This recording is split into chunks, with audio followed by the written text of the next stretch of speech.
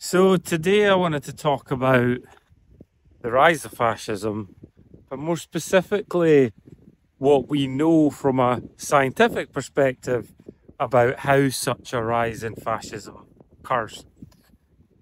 It was a oddity and a question that lingered after World War II for many years and led to lots of studies, and that is, how does an ordinary person, a neighbour, someone who was civil and decent, how do they turn to a point of supporting fascism? The willful attack of their fellow citizens and the support of an authoritarian regime.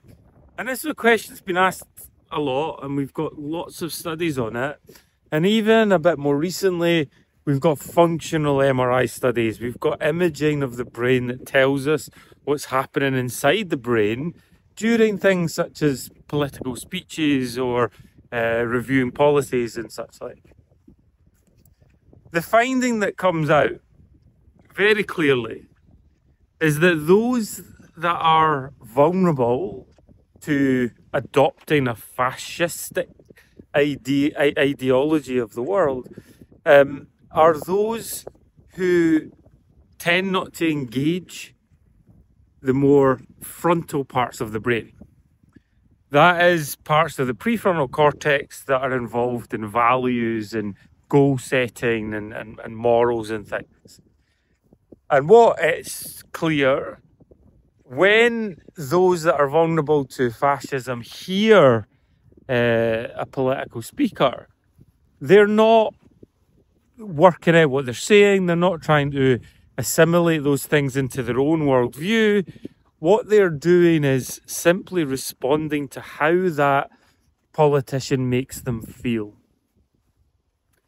And it's that essential difference where it's the feeling that the speaker gives them that generates the support, versus what happens more, it certainly happens more on the left, is that you engage these higher reasoning centres prior to fully engaging with the speaker. Fascism also needs the right social conditions. There must be some form of unrest and deep sense of unhappiness and distrust in the people. And that's what we have just now, of course.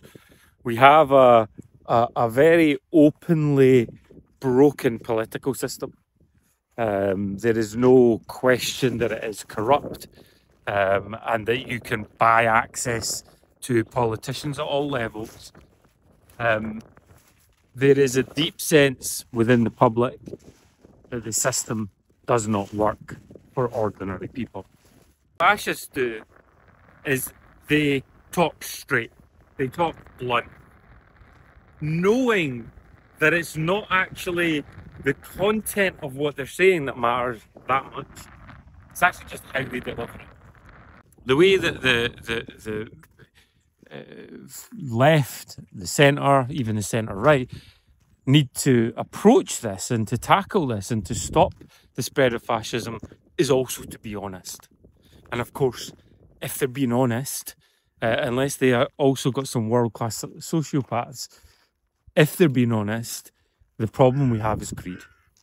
The problem we have is that there are a greedy minority in the society who are taking advantage of workers, who are exploiting consumers, who are pillaging the world of its natural resources, all for self-profit and self-gain. That's the issue. That's the issue that's behind most of the issues we're facing just now. And that's the thing where people are feeling. People are feeling that the system's not working for me as an ordinary person. You have to acknowledge it. And of course, the issue with that is, as soon as you acknowledge it, you're going to lose your sponsorship.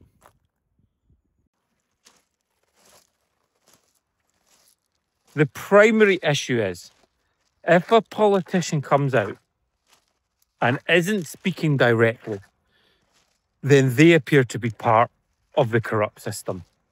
There is no way of getting around that.